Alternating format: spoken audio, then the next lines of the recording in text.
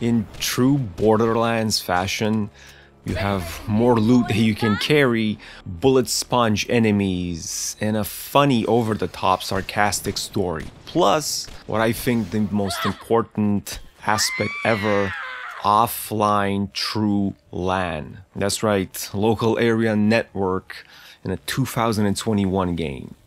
The dragon attacks and... critical hit! Tina, you can't start your campaign with a boss fight players can't win. If you love Borderlands, this is an easy choice.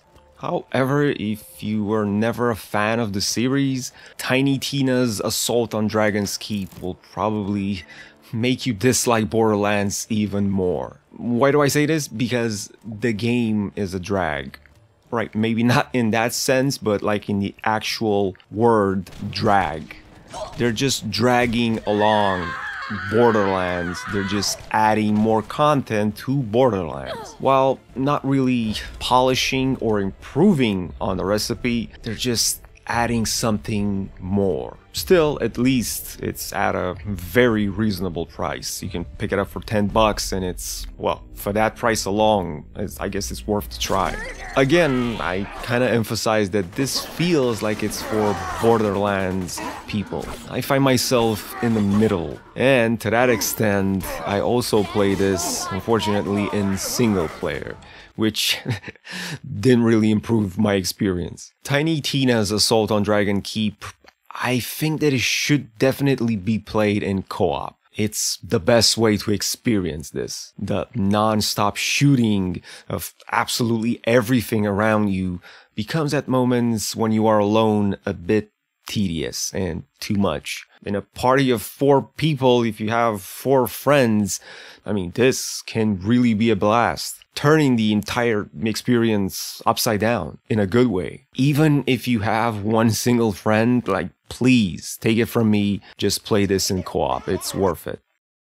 Also, in true Borderlands fashion, you can choose to kill absolutely everything you see on screen, leveling up, and also making the game last longer to what might be probably more than 10 hours, or at least that's what I read on the internet. Or you can play it like me, choosing to avoid certain areas and bad guys and go straight for the main quest.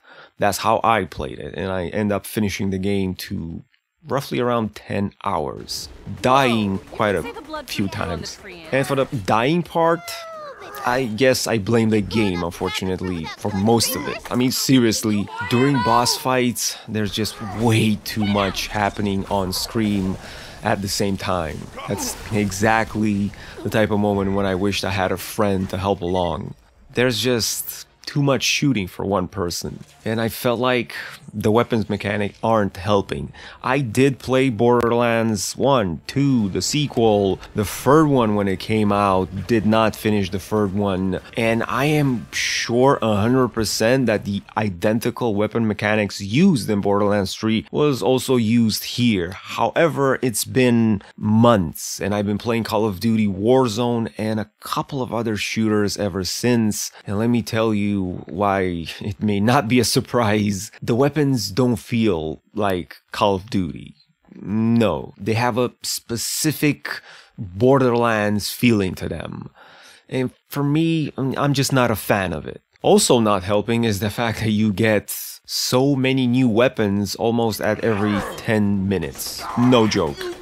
If you are a Borderlands fan, this is exactly what you came here for. But like, what happens if you're not? I love looting and shooting, and I love just hack and slash RPGs, for example, like Warhammer Chaos Bane, right? Lots of items, lots of looting. But as usual, Borderlands, I think, kind of takes it a bit too far, to the extreme. I ended up trading weapons that they were good, or just leaving them on the ground by accident just because I had so much in inventory, and some of them just look weird. I don't know, maybe that's just my problem. Other than this, from now on I have absolutely nothing but good things to say about Tiny Tina's adventure. And it starts with the story. While it's not that complicated, there is some hefty story, just like in any other Borderlands game. Tiny Tina initiates with a few already known characters from the franchise a tabletop role-playing game. The entire thing is one huge role-playing game, except they are the ones who are playing it, and you take on the role of the person who's doing the shooting. Tina, why don't you start over? Welcome, fine ladies, to your first session of the most coolest game in the world, Bunkers and Badasses! As your bunker master, I will be spinning today's tale of fantasy and... Wait, why the hell are we playing this kid's game? Oh, maybe because... Shut the hell up, Morty! Tina? She's right, though. Shut up. All game is fair, and Tina has the ability to change at her own will NPCs, make locations come out of thin air, and even change quests because that's how she feels like it. All while doing some serious stand-up comedy. I mean, honestly, it's fun to hear these guys talk, banter one another. Anything from pop culture jokes to just straight up insulting each other. I understand that for me it was funny, but this type of humor might not be for everyone. Some of you will enjoy it, some of you won't.